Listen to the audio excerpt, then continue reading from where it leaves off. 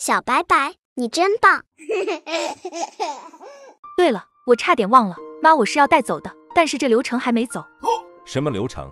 你们得写个证明，证明你们现在把妈让我来养，以后她的事情都和你们没有关系。你有必要这么搞吗？我们说了让你照顾，还能抢个不成？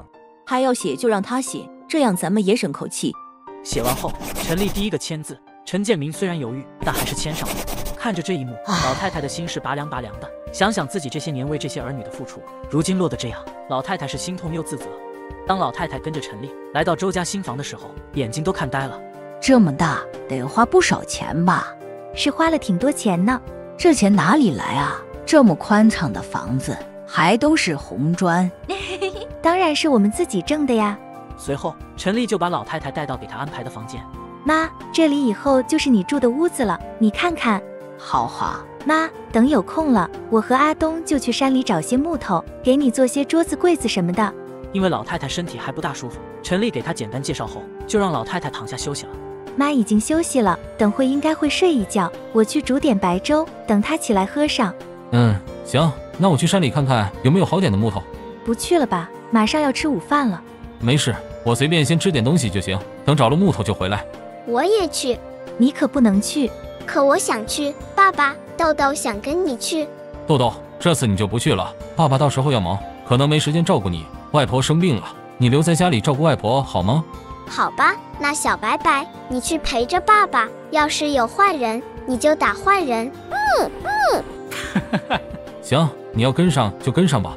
周东在树林里搜索了一圈，很快就找到了适合做柜子的树木。周东马上开始锯，而小白白跟上山之后就不知道跑哪去了。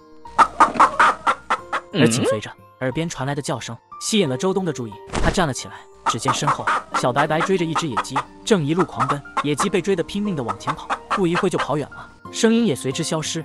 周东看懵了，好半天才反应过来，不过他没去管，而是继续忙着他的砍树大计。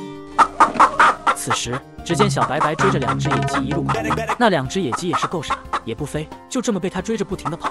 很快三个身影又消失在林子里。正当周东好不容易反应过来，准备继续砍树的时候，小白白又出现了，而他面前变成了5只野鸡。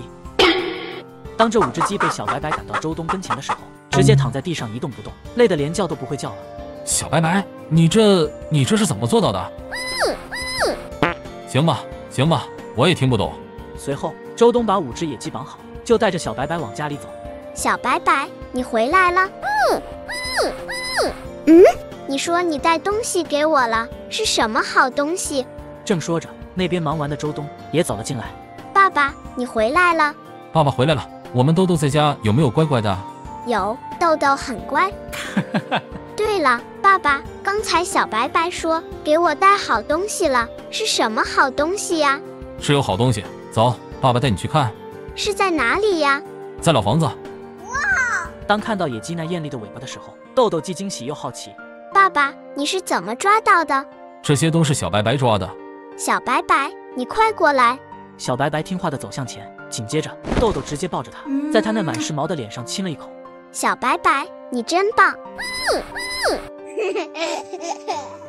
有了野鸡，周东就去烧热水，打算晚上给老太太煮个鸡汤，让老太太补补身子。煮鸡汤的时候，豆豆就在边上认真看着我，哥哥们都在房间里忙着写作业。不一会，小白白跑到豆豆面前，嘴里叼着2根东西。什么东西呀？